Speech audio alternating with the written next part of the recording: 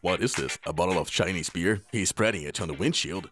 What the heck? Now the water is drying out instantly. He is putting it on the wiper's water tank, and now the windshield is absolutely crystal clear. It looks amazing, but does it really work? I bought it. It's here, and we're gonna test it now.